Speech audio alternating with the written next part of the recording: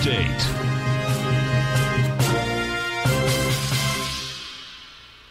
Hi everyone, Basil. Everyone, this is the Tiger Financial News Network 11 a.m. update, and this is Basil Chapman. Just finished my show, the Tiger Technicians Hour. Got my webinar coming up this afternoon at 4. If you want to go to the front page of TFNN, check it out.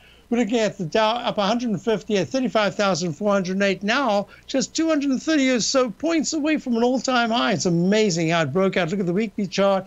Nice action, got really good support in the 35,200s. If anything untoward should happen later today, yes, we do remain long the diamonds. We're looking, that's the Dow. We're looking at the S&P, SPX.X. We're looking at the S&P doing another one-to-one to the upside. Very nice, up 26 at 4,512. Having gone into the 4,500 area, it's really important because 45.85 was the all-time high, and it's breaking out in the weekly chart. This is really good action. QQQs even are moving. Look at this. You've got Google finally perking up after coming down and went above the Chapman Wave inside track repellent zone. So Google's up 13. This is good action. You want to see some of these FANG stocks come back to life again. So the QQQ is very strong action up at 37, 374.85 up 2.20. If it doesn't make a one-to-one to the upside, try to get to the 376s by Wednesday or Thursday. We're going to be watching this really closely. 371 is good support at the moment.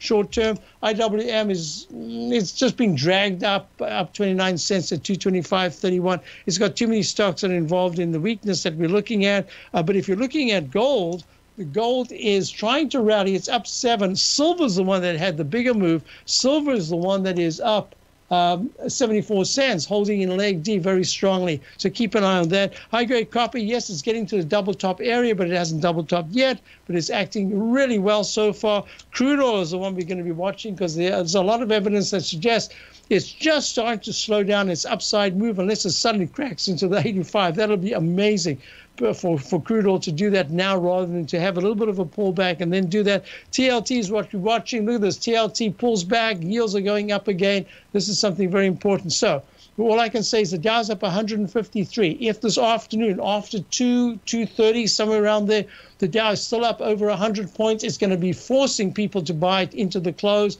So we're going to be watching that closely to see what happens. There are certain areas that are being bought, and that's important. Stay tuned. You've got Larry Pesavento coming up. You've got Thinkorswim. Then you've got C. Rhodes, Dave White, Tom O'Brien. I'll be back with Tom O'Brien this afternoon. But don't forget my webinar at 4 o'clock for subscribers. You can become a subscriber. Check out the front page of TFNN. See you later. Have a great day.